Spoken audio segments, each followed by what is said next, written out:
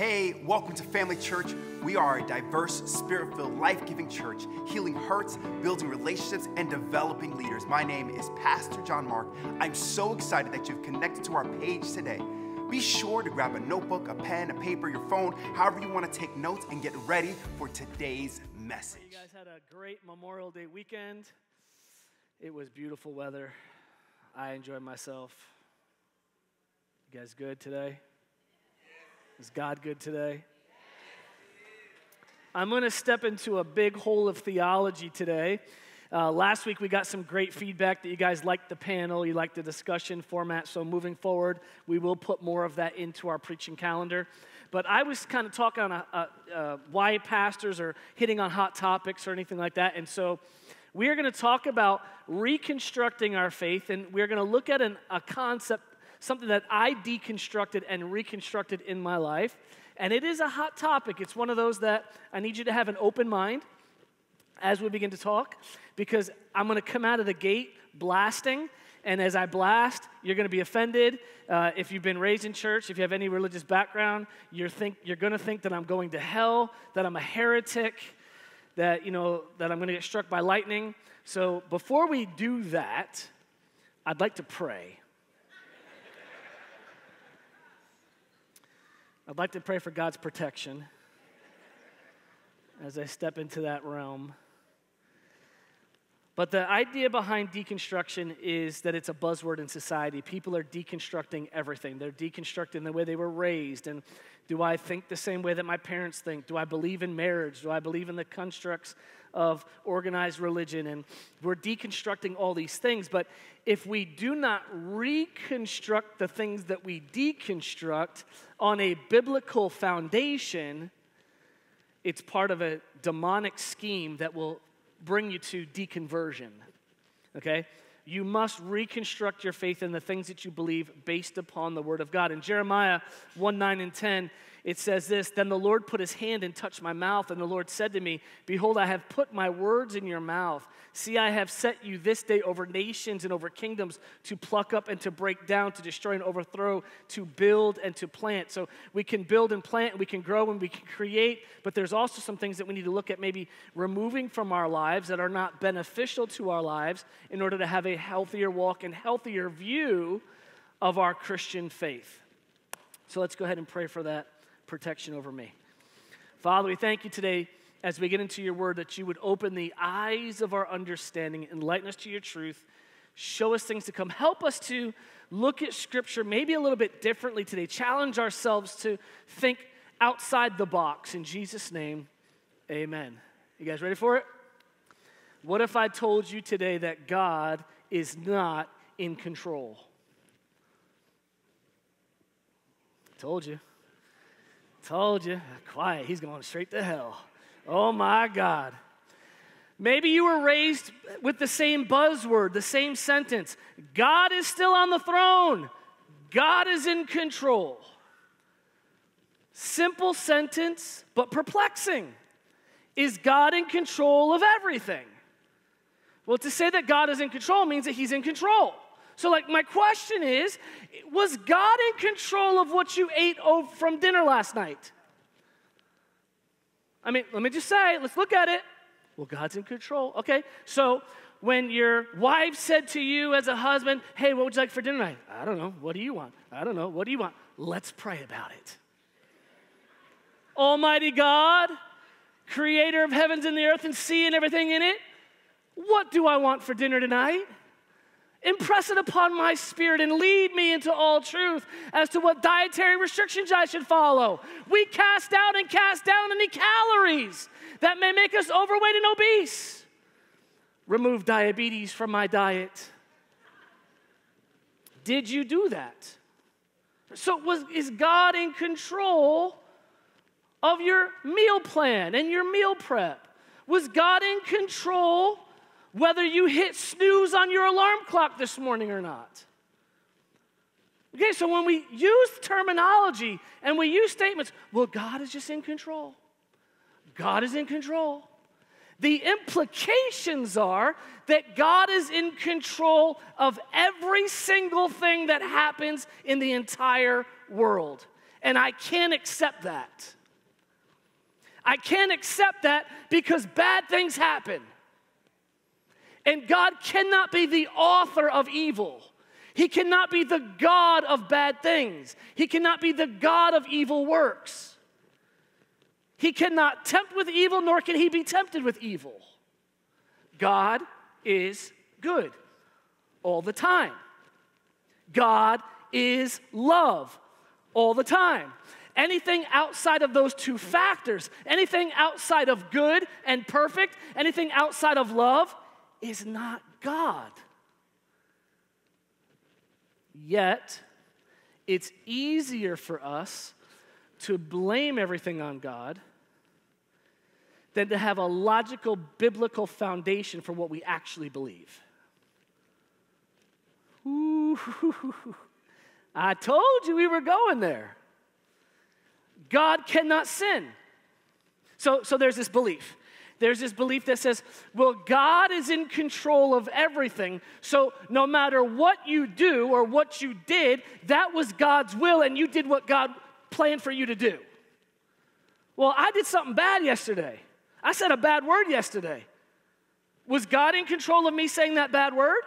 Because God cannot lead me into sin. I mean, it's literally in the Lord's Prayer. Lead us not into temptation, but deliver us from the evil one. So did God make me say a bad word yesterday? No, because God cannot sin, nor can he lead you to sin. God, okay, I know you love me, right? You know I'm going to get somewhere, right? You trust me enough to get there? Okay, God's not in control, but God is in charge. God is not in control, but God is in charge. And there's a difference. There's a difference. Between services, someone asked me, well, Pastor Mike, if God is all-knowing, he knows the beginning and the end. He knows everything that you're going to do throughout your life. Every single decision you're going to make. Is that true? Yes. Then essentially, isn't he in control? No. Just because he has knowledge doesn't mean he has involvement. Any golfers in the house? I am recently obsessed with golf. I have golfed almost every day this week. Just because that's how I do. When I get involved in something, I'm loving it, right? I can look at somebody, they get up to the tee box, and I say, hey, you're going to slice that ball. They're like, no, I'm not. I'm aimed in the right direction. Based on your setup, I have knowledge. I'm just saying, you're going to hit that ball over there. So whatever. They get up there. No, I'm not. You know what you're talking about. Bow. In the woods. $5. Gone. Now, did I make them hit that ball in the woods? Who was in control of hitting that ball in the woods? Although I had knowledge, I told them, the way you're lined up, the way you're standing, that ball is going to go there. But they still were in control of hitting that shot. I have a 20-year-old daughter. I have an 18-year-old daughter. I have a 10-year-old son. We have this family law that on your 16th birthday, you have to get your permit. So on your license, your renewal date is your birth date. It's just like a family tradition thing. So my kids have been driving for some time. My oldest has been driving for 4 years. My middle child's been driving for 2 years. And, we wanted them to take driver's ed so they could have don't have to have the junior license, but they could have their, full license and all that. And there came to a point where I bought them a car, and I handed them the keys. I gave them those keys. I empowered them to drive that car. Now, up to that point, they were only empowered to drive with me in the passenger seat. And throughout that time, if they started to kind of go over the yellow line, I'd reach up, I'd grab the wheel and bring it back. I'd tell them, hey, slow down. Hey, that's a yellow light, slow down. I gave them this instruction, I was involved. But there came a time where I gave them the keys. And I said, go. I trust that I have trained you and taught you and given you enough knowledge to drive that car and enjoy it, please do not text and drive. Please avoid the amount of distractions that you have in your vehicle. And do not have anybody in your vehicle who has an illegal substance with them or bring an illegal substance in your car, because then it's daddy's again. Right? Once they start, I gave them those keys and they go, they are in control of driving that car. I'm no longer in the passenger seat grabbing the wheel and moving the car. But I'm in charge because that car's mine.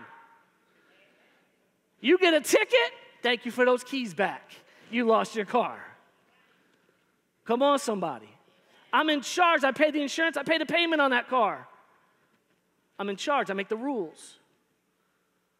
God is in charge. God is omniscient. God is omnipotent. God is sovereign. God is in charge, but He's entrusted you to make sound decisions in this life.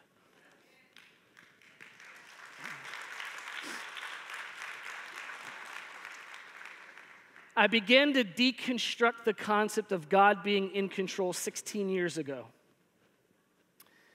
16 years ago, I was confronted with this theology that God was in control and something that had happened to me, must have been God's will. And I said, this can't be. If God is in control like everyone says He is, I'm out. I'm out. I'm no longer a Christian. I no longer believe this faith. It was this detrimental. 16 years ago, we lost our third child. It was late in the pregnancy. We were going in for our second sonogram. Really excited about it. I had my 4-year-old on one leg. I had my 2-year-old on the other leg. We're all in the room for this moment. And I tell my girls, this is like the most exciting part. The doctor's gonna put this little thing over the heart, and we're gonna hear shoo, shoo, shoo, shoo, shoo, shoo, shoo. That's what it sounds like. And so the technician's drawing a line here, and a line here, and a measurement here, and a circle here, and all these things. And like, Daddy, where's the shoo, shoo sound? It's coming. Daddy, where's the shoo, shoo sound? It's coming. She's not there yet. And it's just not dawning on me that there's a problem or there's a situation until the technician picks her head up and she has tears running down her face. She leans over and whispers something in my wife's ear, which creates a face on her that I'll never forget. And I kind of scooped the girls up and walked out of the room with them. We had already announced to the church that we were going to have a child. It was in the bulletin. We used to print out these newsletter sorts of things and give them out to the church every week. It was in the bulletin. We were expecting a baby. I had the room painted. I had things picked out. This was baby Mikey Jr. I had it planned out. It was all set. And my heart's broke. Heartbroken, like literally devastated. I've never experienced anything like that in my life. So we go to church, and obviously people are seeing that things aren't progressing and that my wife's stomach isn't getting any bigger. They begin to ask questions about the pregnancy, and we tell them what happened.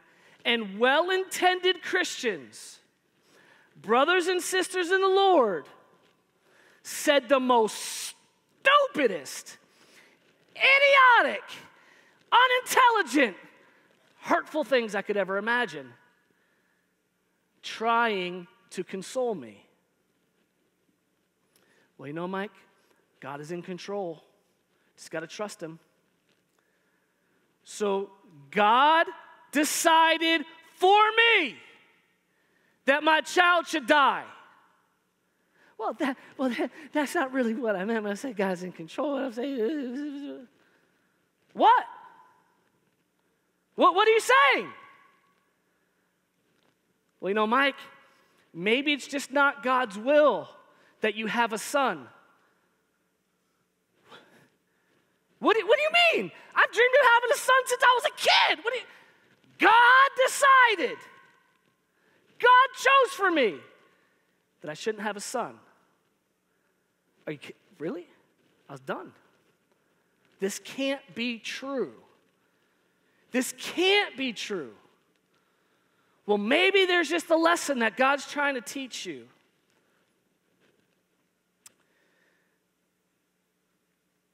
I'm trying to compose myself as to not get angry about that statement, because I didn't learn nothing. I didn't learn anything about a good God in a situation like that. Would you take your child's hand and put it on a hot frying pan to teach your kid not to touch hot things? If you would, you're an abuser. A good God doesn't do that. I told you it's going to be a tough one, right? Because we've been taught maybe one thing our whole lives. And all we have to do is just ask a few questions. What is God's involvement? What has God pre-decided? What is God in charge of, and what are we in control of? And I can't accept, even to this day, there's nothing you can tell me, that God determined that my child should die. No way. Can't believe that. Can't accept it, because God is good. God is good all the time. What I can accept is this: my body is imperfect because of the fall of humanity. My body has sin in it. And my body created a being that could not sustain life in the womb or outside of the womb. I can accept that. I can accept that the devil, the Bible says, the enemy, prowls around like a roaring lion, seeking whom he may devour. I can believe that the enemy has come into this world to steal, kill, and destroy. But I also believe that Jesus Christ came that we might have life and have it more abundantly.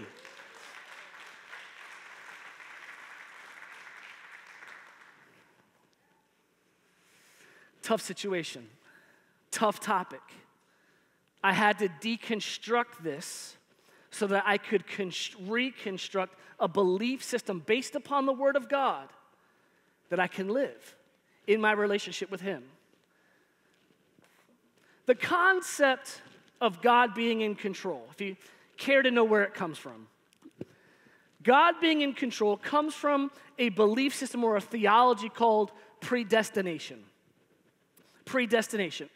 And literally the word is God foreordained or God predecided, predetermined, predestination, predetermined. So the question is, how far do we take the concept of predestination? Because it is in Scripture. We can't throw this away. We can't take this word out and say it doesn't exist. It is here. But to what extent is it here? In the Calvin belief system, Calvinism, they believe that predestination is about everything. God has predetermined and predecided everything that applies to your life. So God decided what you were going to eat for dinner last night. But no, He didn't. I just was in the mood for pizza. Well, no, God knew that you were going to be in the mood for pizza. Therefore, God predetermined that you would have pizza last night. That's how far predestination goes. That anything that you think you decided, God had already decided it for you. Therefore, it's happened. But then where's free will? Then this whole concept is just kind of dumb then. God pre-decided for Adam that Adam was going to eat of the apple. But that goes back to my golf situation. Just because God knows something doesn't mean that God is involved with it happening. Doesn't mean that He's causation of it happening just because He has knowledge of it happening. You got to grasp that concept. If you don't grasp that concept, you're going to fall into, it doesn't matter to me whether you're Calvinistic or not. I happen to lean that way as far as the Bible, sola scriptura. I believe that the Bible should be the basis for every decision that we make, but I do not lean towards predestination. I do not go that way. I believe that God has given us authority and power to rule and reign in this life.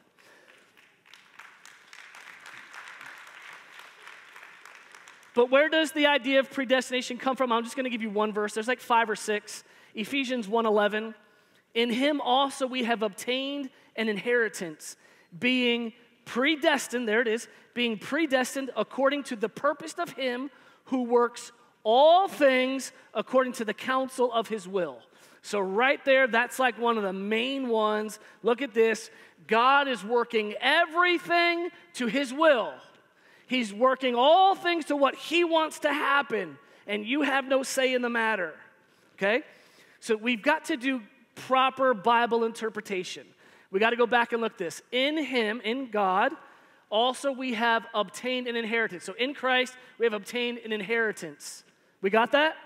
Okay. Being predestined according to the purpose of him who works all things. So what has been predetermined? The inheritance, obtaining the inheritance. So we need to go back and look at the context for what this is talking about. So you can't just take that verse out of context and say, look, guys, we have obtained an inheritance being predestined and God's going to do whatever he wants. Okay? So if you leave that by itself, you could make that say that. Okay? So we need to back up a few verses. Ephesians 1, 7 through 9. This is verse 11. 7 through 9. In him we have redemption through his blood. So in Christ we've been redeemed. We've been bought back. We've been paid with a price. So has anybody ever taken bottles back to the store? They call it redeem this for 5 cents, right? So we've been redeemed. We've been bought back by the blood of Jesus, the forgiveness of sins according to the riches of his grace, which he made abound toward us all in wisdom and prudence, having made known to us the mysteries of his will, according to his good pleasure. His will is good, which he purposed in himself.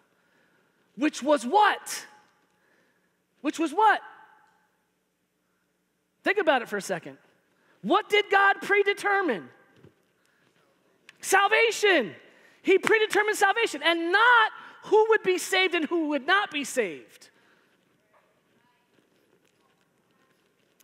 Come on, follow me. Follow me, hold on, follow me. God foreknew everything that's going to happen. God foreknew what Adam was going to do. Therefore, he created a plan. He didn't make Adam eat the apple, but he knew Adam was going to eat the apple. Because he knew Adam would eat the apple, he created a plan. He predetermined a plan that he would send himself. He would send his son into the earth to pay the price, to be the payment of sin, that we might have an inheritance, that we might have salvation. He predetermined that Jesus Christ would be the payment that we could have eternal life.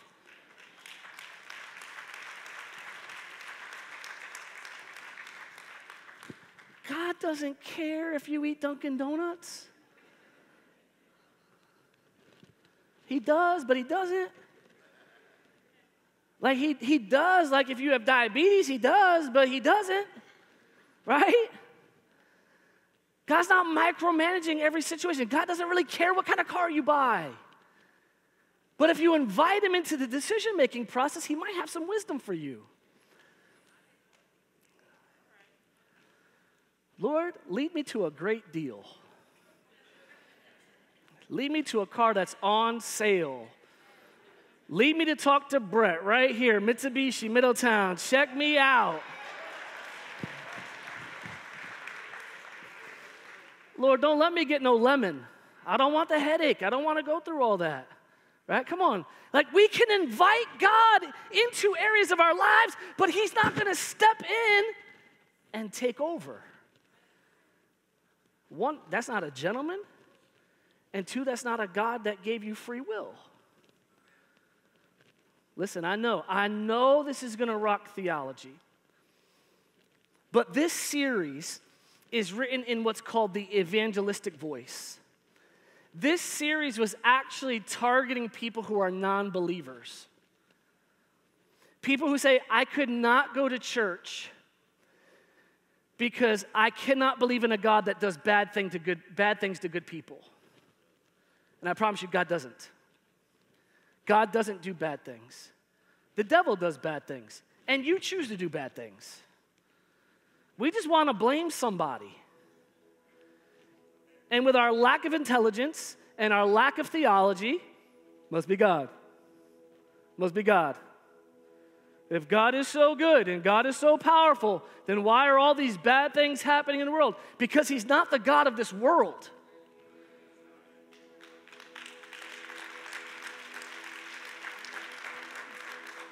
He's the God of the believers who accept him as his Savior, as their Savior. Watch. Let's take a look at this.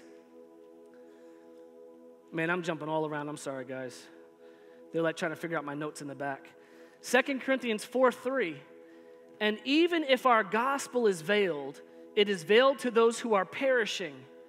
In their case, the God of this world has blinded the minds of the unbelievers to keep them from seeing the light of the gospel, the glory of Christ, who is the image of God.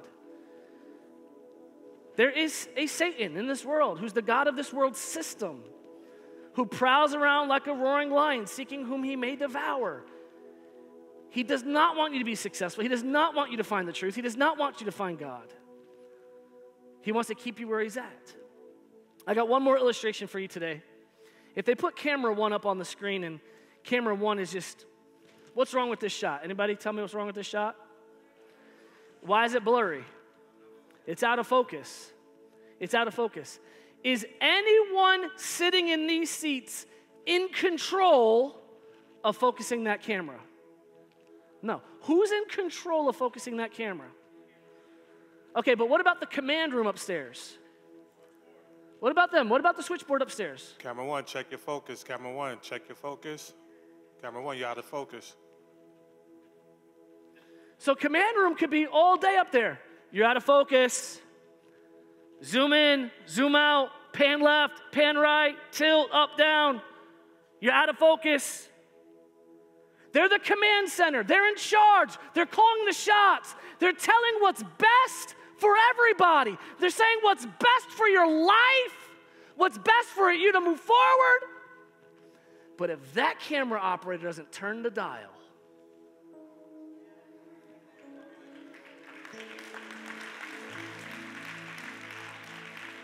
if that camera operator is distracted by life, by noise, by looking on their cell phone when they should be focusing the camera, then they're gonna live a life out of focus. They're gonna live a life that's blurred. Gonna live a life that we don't know if we're nearsighted or farsighted, but we're just out of focus because we're not listening to the one who's in charge. But yet we want to lay back and say, well, you know what? It's not working out because God's in control. He said, but I gave you control. Now you take control. But I gave you control. Now you take control. But I gave you control. Now you take control. Have you ever gotten to the argument of what to watch on Netflix? And you throw the remote to each other? Now you figure it out. Now you figure it out. Now you figure it out. Now you figure it out. I feel like that's with God all the time. God, whatever your will is, or whatever your will is, and whatever your will is, whatever your will is, whatever your will is, but whatever your will is. He says, my will is that may prosper and live in health, even as your soul prospers. My will is that with a long life I will satisfy thee. My will is that the joy of the Lord is your strength, and that a happy heart does good like a medicine. My will is that you love one another and do good to each other, that you would meet in the house of the Lord and worship together. But God, what's your will though? But what's your will? There was this group of people in the Bible who had like this really awesome relationship with God. Like they were God's people. They were called the Israelites. And he would move among his people and he would speak to his people. And one day they're like, you know, God, it's like, this is a lot. It's like a lot that you talk to us. And like you want us to do stuff. Like, could you stop that? Could you like stop talking to me? Just talk to Moses and just tell him what to tell us. And we can live according to any laws you give us. Like we're good. Like we're really good people. We'll do whatever you say to do. Just write it all down. And God's like, What? You don't want to have a relationship with me? You don't want me to be involved in your life? Like, I'm talking to, yeah, it's just too much. Like, it's a lot. Just like, talk to Moses. And God said, okay. All right, you think you're good enough? You think you're good enough to follow a set of laws? Now, there ends up being like 360-something laws, but he said, I'm just going to give you 10. And you can't even do 10. Right? And the moment you break it, you're dead. Like, here's the first rule. Don't touch the mountain. Very first rule. Don't step foot on that mountain. The day he gave the law, 4,000 people were like, yeah, right. Dead. Dead. Day one gave the law. 4,000 dead. But I love how he renews the times. On the day of Pentecost, when the Holy Spirit's poured out, the Spirit falls upon the 120. They walk out into the streets and they begin to proclaim the good news of Jesus Christ. 4,000 people give their lives to Jesus on the day of Pentecost. 4,000 died at the law. 4,000 brought to life the day the Holy Spirit came to the earth.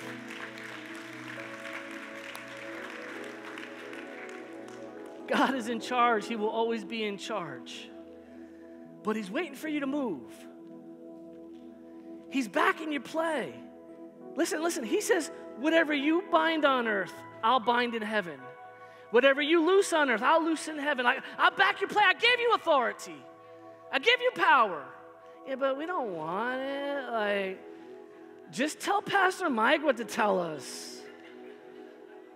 I don't want to have to read my Bible, pray. Like, God. But you're in control. You're in control because I don't want to do nothing. And that's where Christianity's come. Not that you believe he's in control, but you don't know anything else. We don't have any other idea of what like a healthy prayer life would look like. He says, if you speak to the mountain, it will be removed and cast into the sea. Like, he gave you authority to talk to sickness and disease to be removed from your life. He says that we are to operate and walk in faith, but it's easier to say, well, just God's in control. Whatever happens, God must want it to happen. But he's calling you. He says, but just focus a little bit. Just zoom in on this area right here. Zoom in right here on this area of your life. And man, I will make something happen that you couldn't even have room enough to receive it all. No, you focus the camera. You focus my life. He says, bro, I sent my son to die on a cross. I made the first move. I showed you my love, that while you were yet sinners, I sent my son to die on the cross for you. I moved before you even knew of me. I moved before you were even created. I need you to move. I need you to act. I need you to put your hand to the plow. So although, and listen, here's my next level of disclaimer. You don't have to agree with me today. It's okay, like we can still be friends if you don't believe this way. If you believe that God is in control of every single thing, that's totally cool. But I'm just telling you, for me, I had to work on that. I had to deconstruct it and reconstruct it to what is God's part to play in my life and what's my part to play? And what's the enemy doing? Like, I had to figure these three things out for myself, and I would hope that if you disagree with me, or even if you agree with me now, oh man, Pastor Mike said it, so it must be true. Don't do that. Don't do that. You owe it to yourself to study this out. You owe it to yourself to look up what those scriptures mean. And if you do want to debate with me, that's totally cool. But don't send me someone's YouTube video of them preaching. That's not your revelation. Right? Don't make me argue against another preacher. Like, come on, that's not what we did here. Don't go Google something and send me a link that you didn't do any research on, you just Googled it. No. Let's have an actual conversation as to what you studied in Scripture. Because this is what we're called to do, right? God said, go, man. Rule and reign in this life. Don't just sit back and think someone's doing all the work for you. I did the work of the cross. I did the work of Calvary. I did the heavy lifting of your salvation. The rest, here you go. Here you go, right?